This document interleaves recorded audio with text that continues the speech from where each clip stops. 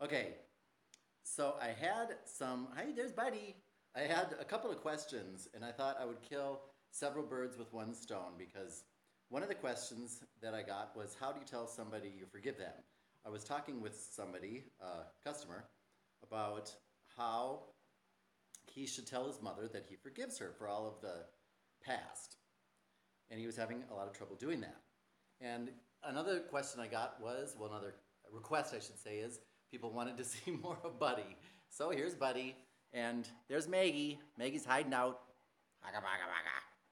And there's Buddy. Haga baga. Hey, Buddy. Show everybody your pink manicure.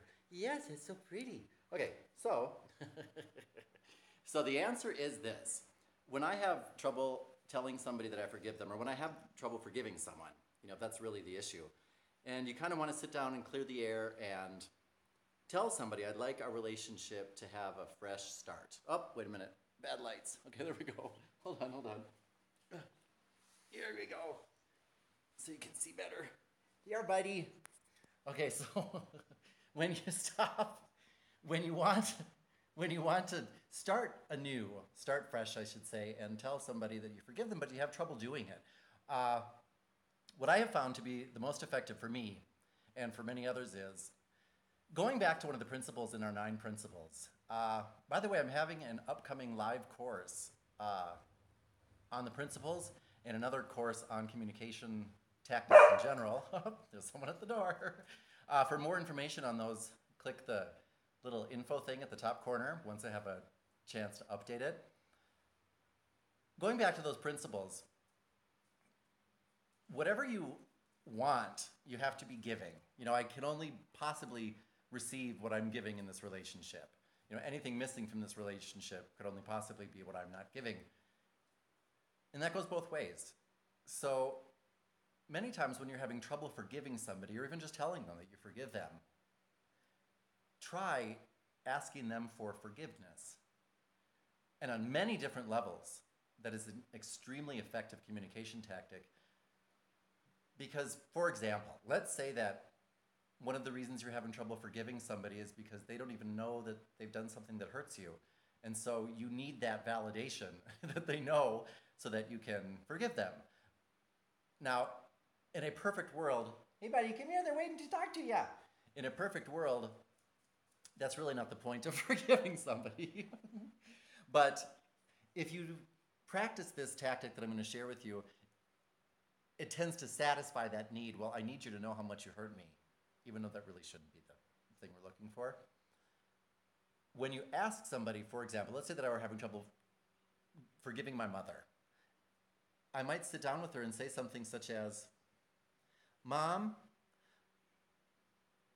I wanted to talk with you today because I want to ask you to forgive me because I've been harboring something for a long time in this relationship, and I know that it's affected our relationship, because as a side note, how could it not? If you're harboring,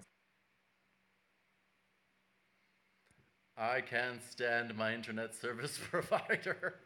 But at that point, usually when you tell somebody, I'd like to ask you to forgive me because I've been harboring this, that I know it's affected our relationship on many different levels, and it's not fair to you that I've never really discussed this with you, so I'd like to ask you to forgive me for that. People will be like, what? Oh my gosh, I didn't know. Oh, and it's such a non-confrontational way of bringing something to somebody's attention that generally at that point they'll say, my gosh, I didn't even know that I did that. I'm so sorry, or, I apologize for having made you feel that way, or whatever it is.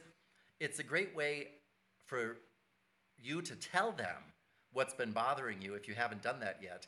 And generally at that point, they're so taken off guard, and it's so simple for them to apologize because it's such a non-confrontational way. Uh, sure, I can make a video on that. That generally at that point, you'll accomplish both goals of forgiving them, and also they will be forgiving you, because if you've been harboring something and you haven't been able to forgive them, maybe you should ask for forgiveness. So that is my strategy for those of us who are having trouble forgiving somebody. I found that to be very effective for me, and I hope you find it to be effective for you. If you do, please give me a shout out or comment on this video and let me know how it works for you. And I'm redoing my website, so I apologize that it's a total disaster. It's a total disaster. But I hope that it's finished soon and you can find lots of great stuff there. So, buddy, say goodbye, buddy. Say goodbye, everybody. Say it's been fun. And Maggie should come out here any minute now to bite Buddy's head off because he's stealing the limelight, right, Buddy? Okay, so, oh, well, you know what? Since you've asked Mystery 71 do a video on how to not be so serious, can you tell me a little bit more about what is going on there? Have you tried putting a dog in your video? Yeah.